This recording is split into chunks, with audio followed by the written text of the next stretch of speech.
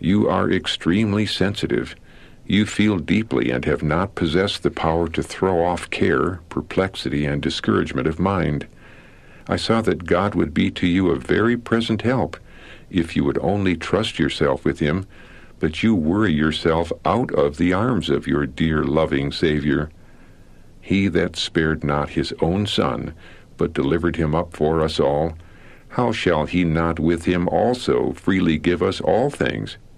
What a precious promise is this! We may claim much of our kind Heavenly Father. Great blessings are in reserve for us. We may believe in God, we may trust him, and by so doing glorify his name. Even if we are overcome of the enemy, we are not cast off, not forsaken and rejected of God. No, Christ is at the right hand of God, who also maketh intercession for us. If any man sin, we have an advocate with the Father, Jesus Christ the righteous. I want to say, my sister, you need not cast away your confidence. Poor trembling soul, rest in the promises of God. In so doing, the enemy's fetters will be broken, his suggestions will be powerless. Heed not the whisperings of the enemy. Go free, oppressed soul. Be of good courage. Say to your poor desponding heart, Hope thou in God, for I shall yet praise him, who is the health of my countenance and my God. I know that God loves you. Put your trust in him. Think not of those things which bring sadness and distress. Turn from every disagreeable thought and think of precious Jesus. Dwell upon his power to save, his undying, matchless love for you, even you. I know that the Lord loves you. If you cannot rely upon your own faith, rely upon the faith of others. We believe and hope for you. God accepts our faith in your behalf. You have tried to do right, and God is pitiful and compassionate to you. Be cheerful and bid adieu to the gloom and doubts. In indulging these doubts, you dishonor God. There is peace in believing, and joy in the Holy Ghost. Believing brings peace, and trusting in God brings joy. Believe, believe. My soul says, believe. Rest in God. He is able to keep that which you have committed to his trust. He will bring you off more than conqueror through him who hath loved you. May the Lord bless you and strengthen your trembling faith, is our prayer. We commit these few lines to you, trusting they may do you good. Chapter 19. A Self-Caring Dictatorial Spirit.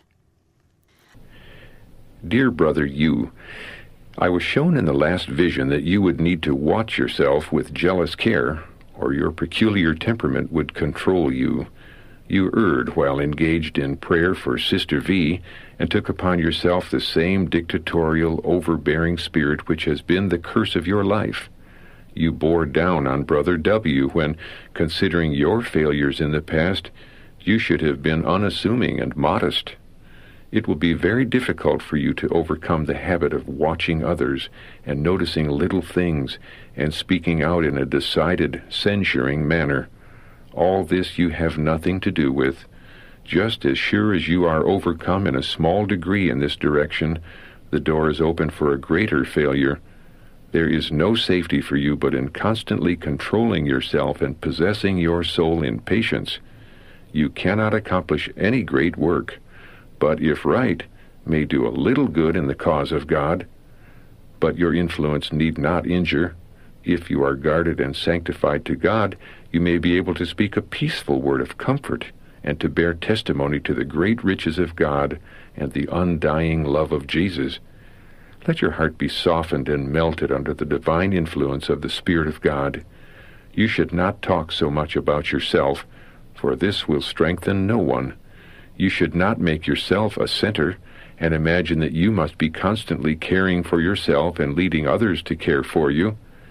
Get your mind off from yourself into a more healthy channel. Talk of Jesus, and let self go. Let it be submerged in Christ, and let this be the language of your heart. I live, yet not I, but Christ liveth in me. Jesus will be to you a present help in every time of need.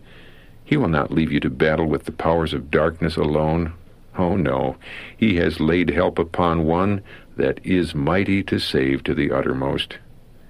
Be not self-caring.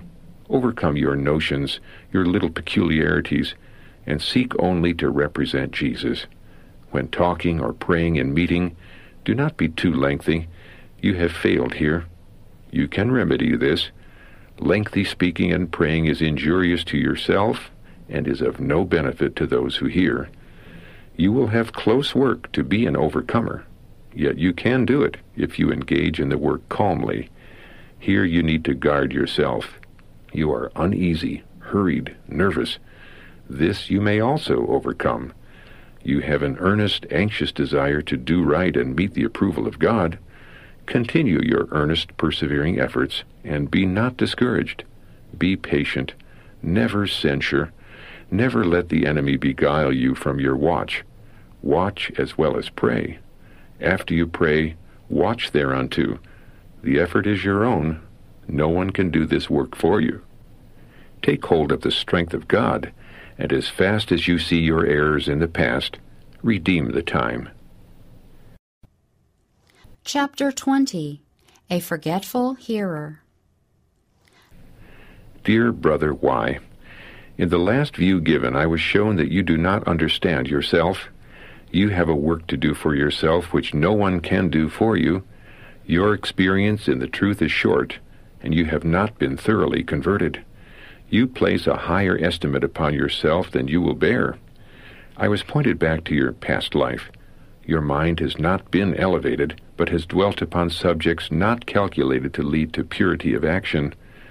You have bad habits which were corrupt, and which have tainted your morals. You have been too familiar with the other sex, and have not possessed modesty of deportment. You would be well suited were there greater familiarity encouraged between men and women, much after Dr. A's theory. Your influence at blank was not good. You were not a proper person for that place.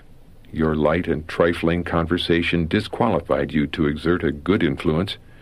The character of your music was not such as to encourage elevated thoughts of feelings, but rather to degenerate. For some weeks in the past your influence has been improving, but you lack firmness of principle.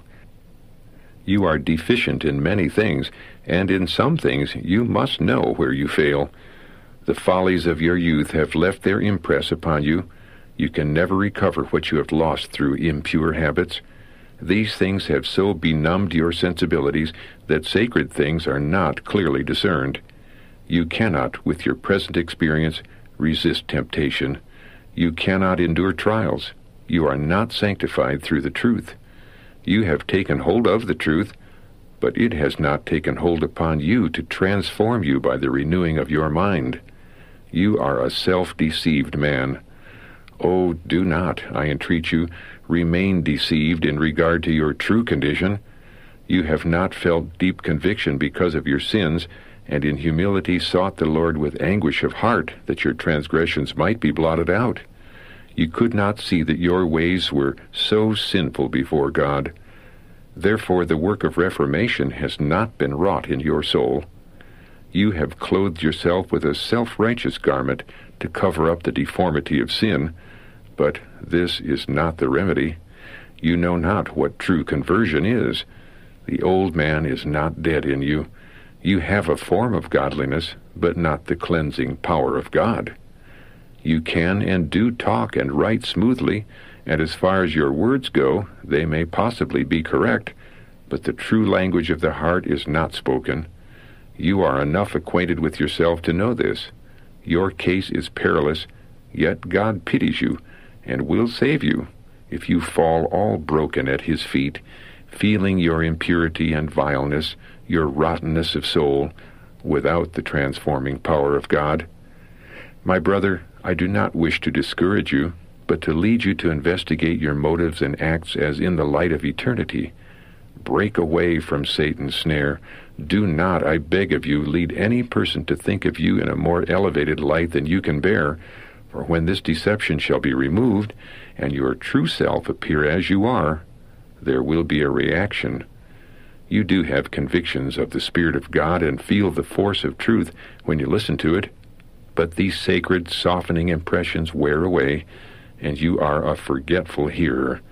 You are not established, strengthened, and settled in the truth. You have thought it best for your interest to adopt the truth, but you have not yet experienced its sanctifying influence.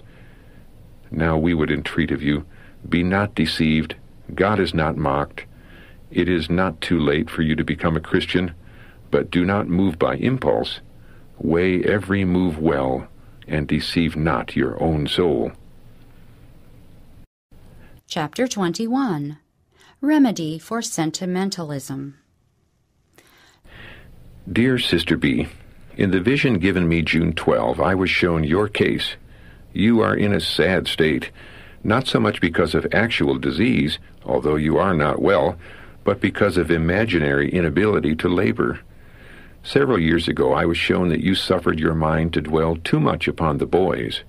You have frequently made them the theme of conversation, and your mind has run in a channel not profitable to your spiritual advancement. You have fallen into a train of thinking which has led to evil results. You have injured and abused your own body, and brought upon yourself an imbecile state of mind. You have indulged in a lovesick train of thought and feeling until you are almost ruined, soul and body. Your indisposition to exercise is very bad for you. Useful employment in bearing home burdens and engaging in useful labor would overcome this sickly, sentimental state of feeling sooner than any other means. You have been sympathized with too much. To relieve you from all responsibility has been a very great mistake. Nearly all your thoughts are now upon yourself.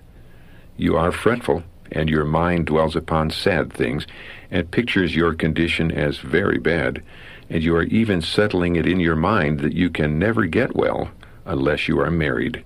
In your present state of mind, you are not fit to marry. There is no one who would wish you in your present helpless, useless condition. If one should fancy he loved you, he would be worthless, for no sensible man could think for a moment of placing his affections upon so useless an object.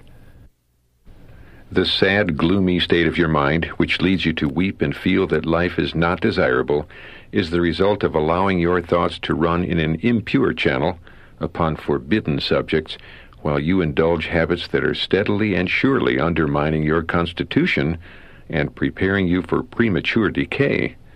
It would have been far better for you had you never gone to blank. Your stay there injured you. You dwelt upon your infirmities and mingled in society which was corrupting in its influence. Miss C. was a corrupt, evil-minded woman. Her association with you increased the evil which was already upon you. Evil communications corrupt good manners.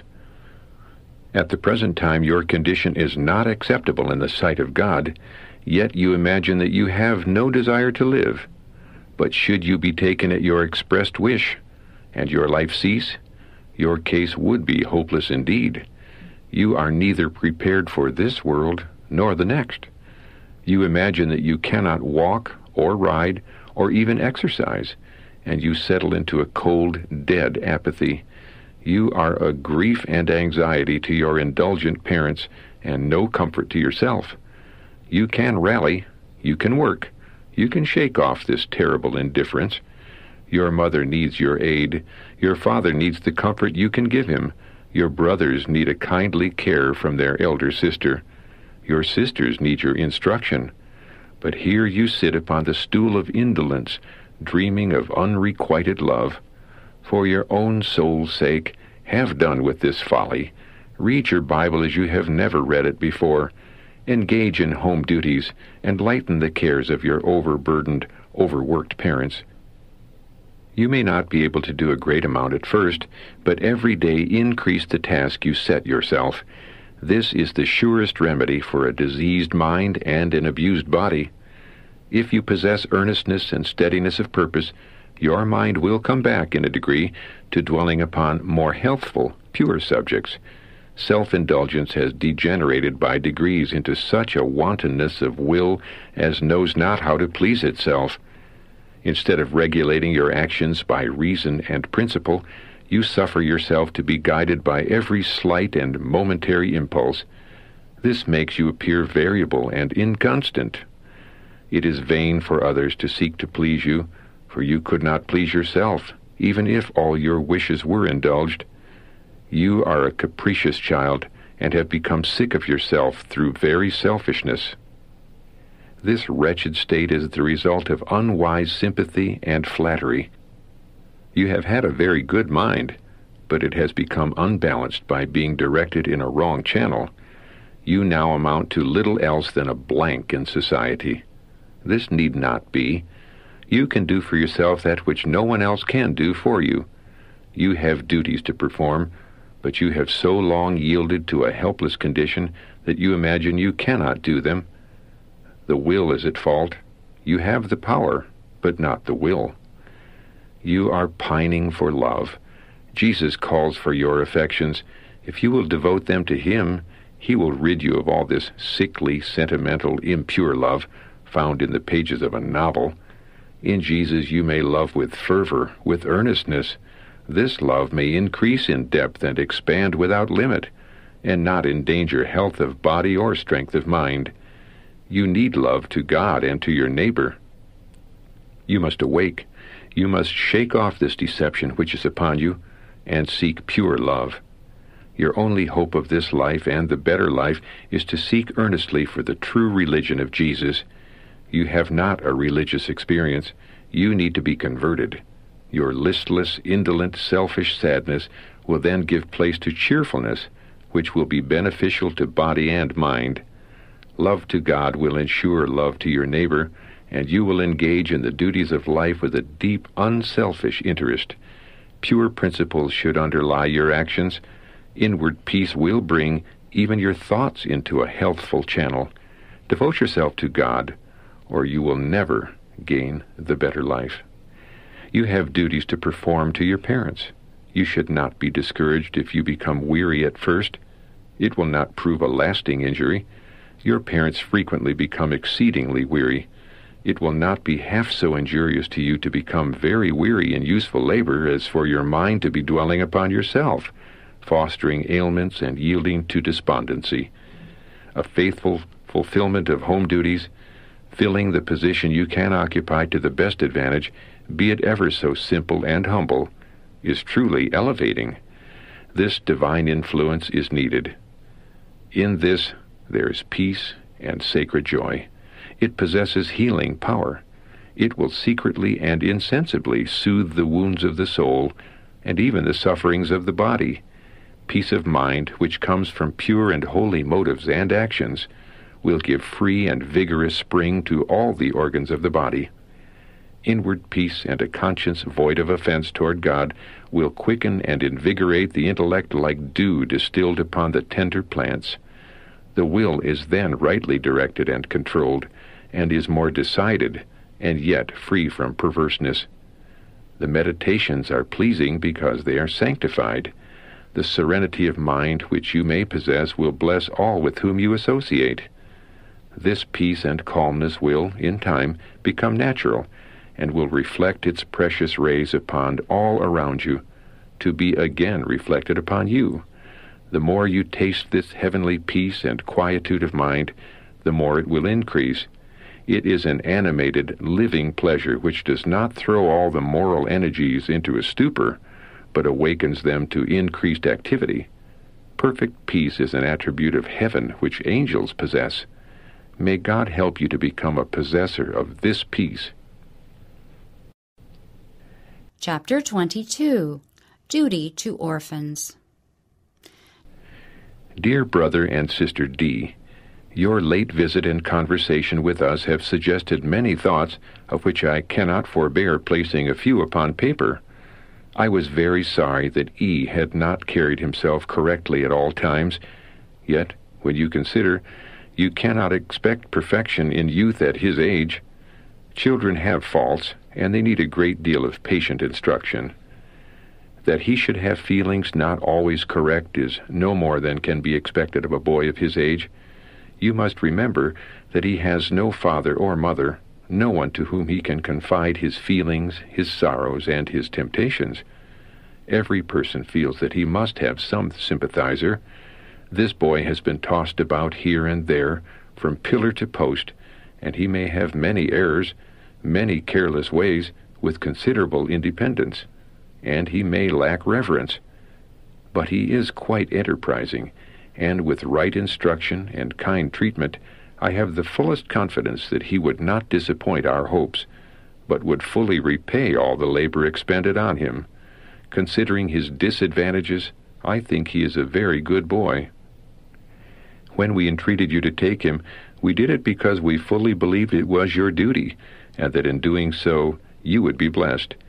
We did not expect that you would do this merely to be benefited by the help that you would receive from the boy, but to benefit him, to do a duty to the orphan, a duty which every true Christian should be seeking and anxiously watching to perform, a duty, a sacrificing duty, which we believed it would do you good to take up, if you did it cheerfully, with a view to being the instrument in the hands of God of saving a soul from the snares of Satan, of saving a son whose father devoted his precious life to pointing souls to the Lamb of God, who taketh away the sin of the world.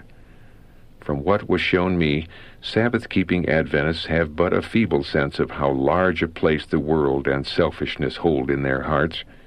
If you have a desire to do good and glorify God, there are many ways in which you can do it, but you have not felt that this was the result of true religion. This is the fruit which every good tree will produce. You have not felt that it was required of you to be interested in others, to make their cases your own, and to manifest an unselfish interest for the very ones who stand most in need of help.